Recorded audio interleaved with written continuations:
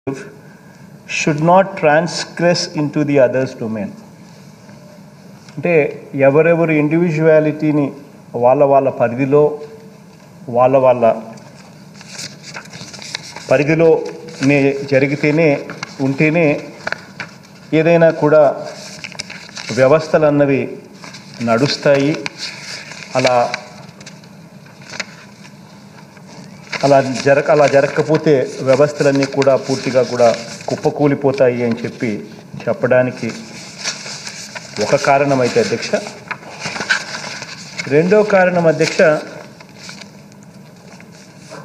courts cannot preempt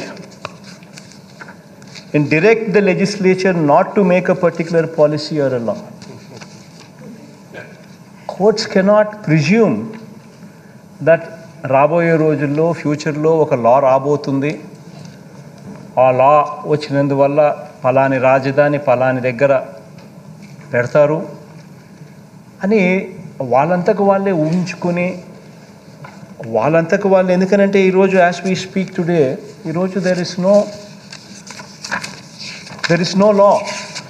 ఈరోజు మన దగ్గర ఉన్నది కూడా మనము వెనక్కి తీసుకున్న పరిస్థితిని మనం చూస్తూ ఉన్నాం. When there is no law in existence, then why is this judgment given? ఒక లా 3 రాజధానులను చేస్తూ ఒక లానే లేకపోతే ఆ లాను మనం ఉపసంహరించుకున్న తర్వాత why did this judgment come? అంటే ఫ్యూచర్లో మళ్ళీ ఇంకా మెరుగైన లా తీసుకొస్తాము, ఇంకా 3 రాజధానులకు సంబంధించి ఆ ఆలోచన ఇంకా మెరుగ్గా ముందుకొస్తుంది, అలా రాకూడదు అని చెప్పి ముందుగానే దాన్ని ప్రియంప్ట్ చేయాలి అన్న ఉద్దేశంతో ప్రియంప్ట్ చేస్తూ courts cannot direct the legislature not to make a particular policy or a law, ప్రియంప్ట్ చేస్తూ.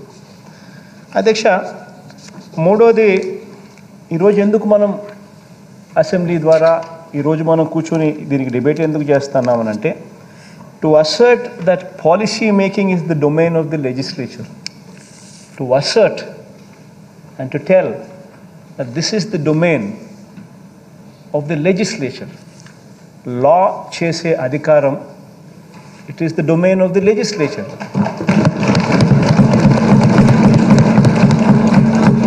It is not the domain of the executive, it is not the domain of the judiciary, but the domain of the legislature.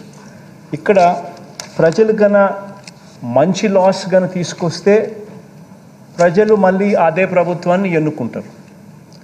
ఒకవేళ ప్రజలకు ఈ ప్రభుత్వం తీసుకొచ్చిన loss నచ్చకపోతే 5 ఏళ్ళకు ఒకసారి everybody in the legislature, everybody in the parliament, they are subject to scrutiny.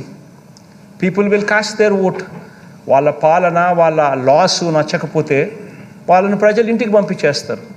In fact so much so that ఈరోజు ఇంతకుముందు ధర్మాన అన్నట్టుగా సో మచ్ సో దట్ గత ప్రభుత్వం చేసిన పాలసీసు లాసు ప్రజలకు నచ్చలేదు కాబట్టే ఈరోజు 175 అసెంబ్లీ స్థానాలకు 151 అంటే 86%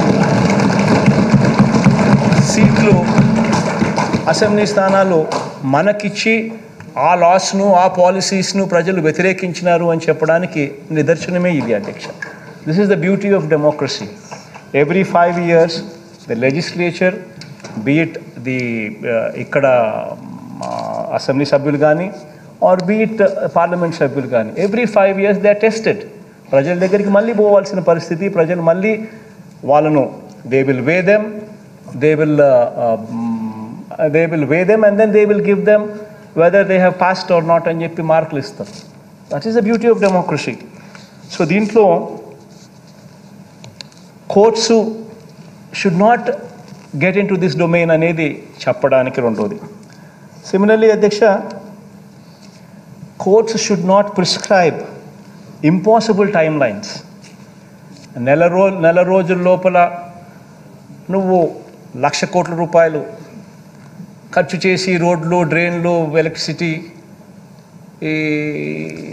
ఇచ్చేసేయాలి, 6 నెలల లోపు ఇంకొక 5-6 లక్షల కోట్లతో రాజధాని కూడా కట్టేసేయాలి అని చెప్పి ఇంపాసిబుల్ టైమ్ లైన్స్, ఇంపాసిబుల్